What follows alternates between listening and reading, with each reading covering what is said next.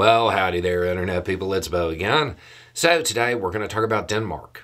And we're going to talk about Denmark stepping up and filling a position as world leader, while the United States fails to take on that role, is incapable or unwilling of taking on that role right now.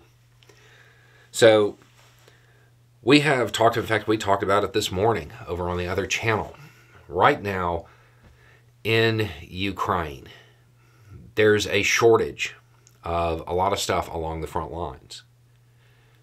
And you have a situation in the United States where the Republican Party doesn't want to support American allies because it's good for the Republican Party politically for U.S. allies to lose.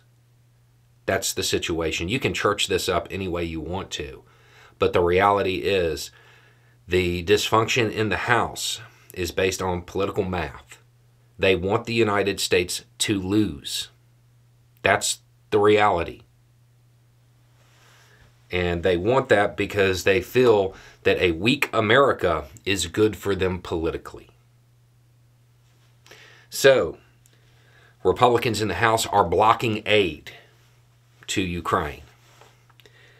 Other U.S. allies are stepping up, though, and Denmark is leading. One of the things that Ukraine is in desperate need of is ammunition. You know, from the beginning, I don't need a ride, I need ammunition. And that situation still persists. This is the Danish leader. They're asking us for ammunition now, artillery now. From the Danish side, we decided to donate our entire artillery. I'm sorry to say, friends, there are still ammunition in stock in Europe. This is not a question about production, because we have weapons, we have ammunition, we have air defense that we don't have to use ourselves at the moment, that we should deliver to Ukraine. Basically, Denmark is taking everything except the absolute bare minimum and shipping it. You have people, as soon as this news broke, sending messages, isn't this a bad move? Isn't it going to leave them defenseless? Against who? Against who? For those countries in Europe, when all of this stuff was produced, what country was it produced to fight? When it was designed, what was it designed to counter? Go look at specs. When you look at the Leopard or the Challenger, when you look at the various pieces of equipment, and you look at those original design specs, what you will find out is that it was all designed to counter Russian or Soviet equipment.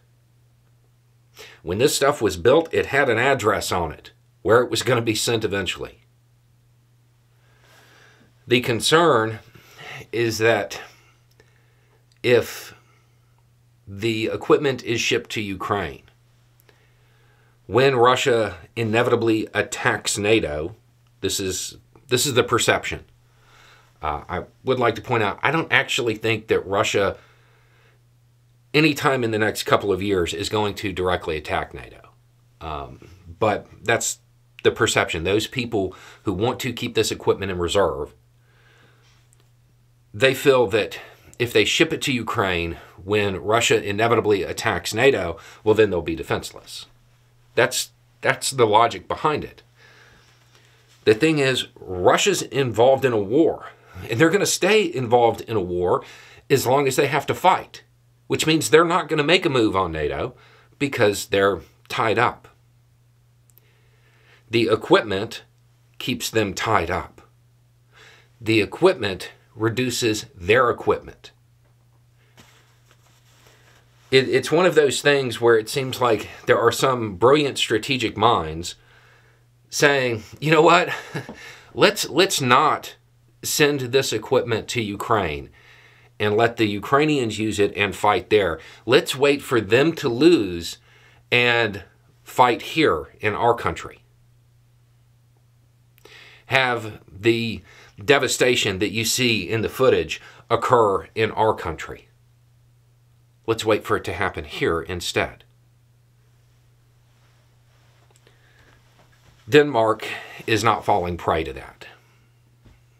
Denmark is going to ship everything they've got to help get Ukraine back in the fight as the United States fails to advance for domestic political reasons. So that's what's going on. No, I do not think it's a bad idea for Denmark to do this. I think it's a good idea. I think there are a lot of other countries in Europe, NATO members, that should follow their lead. And remember that the threat that you want to keep this stuff in reserve for to counter is the threat that's being actively engaged. That's an important piece of this conversation that keeps getting missed. For countries like, Australia or the United States or Canada, there is a little bit of a difference because there is a possibility of another front opening up.